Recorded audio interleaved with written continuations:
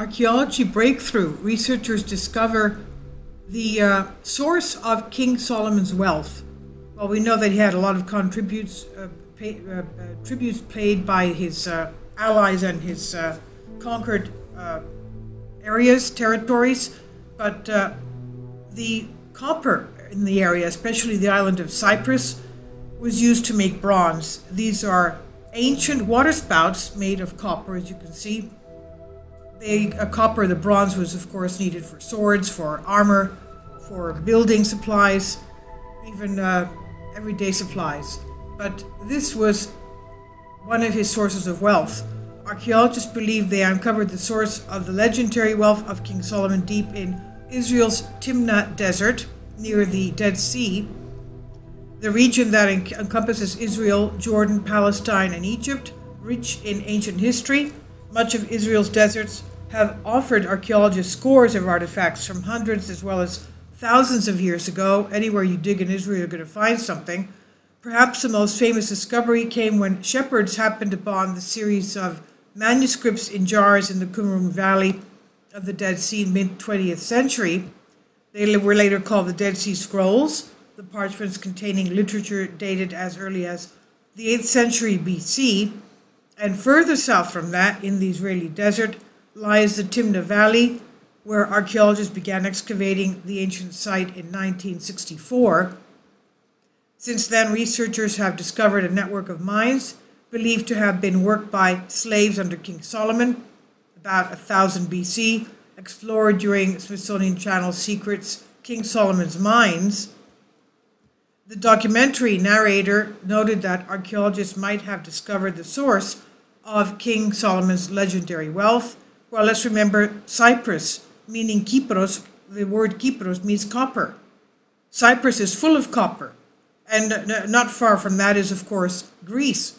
But we have copper that was extracted from the Great Lakes region. Geologists say that it could have been the Europeans of the Mediterranean area that went and mined copper from the Great Lakes region, taking most of it away.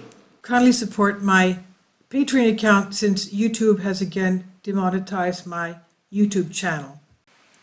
The daily posts are 5 videos daily, and they are totally different from what I have on my YouTube channel. Thank you so much for your support and that you find all my content so interesting. You'll find the Patreon account details in the description box below.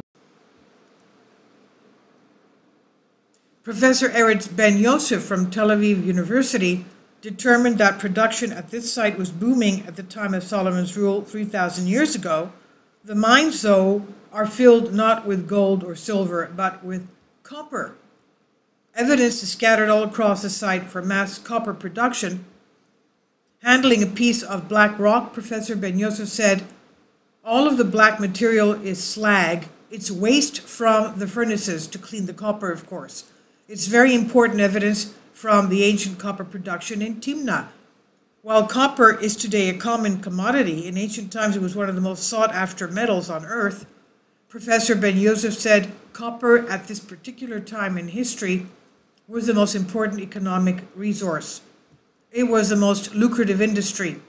Dr. Mohammed Najjar from Friends of Archaeology of Jordan explained that the metal back then is akin to crude oil today. He said because you cannot do without oil, and at that time you couldn't do without copper, which was of course used for making brass, bronze, swords, and armor, and other things, chariots, whatever. Copper was at the heart of a radical turning point in human history. For the first time, people were extracting metals from rock, turning them into tools and weapons. Dr. Najjar described the moment as a quantum leap as humans started to produce their own materials. He studied ancient copper processes and showed in the documentary how Solomon's men would have worked the natural copper found in the caves. Through a process called smelting, once mined, the metal was separated from its natural ore in the rock.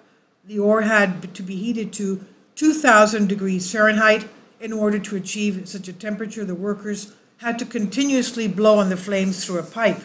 And that would take many hours to get the sought-after temperature to smelt the commodity, copper in its pure form. So this is obviously a turning point, copper using for brass and bronze. This is by Joel Day of Express UK. Please leave your comments and thank you for your support.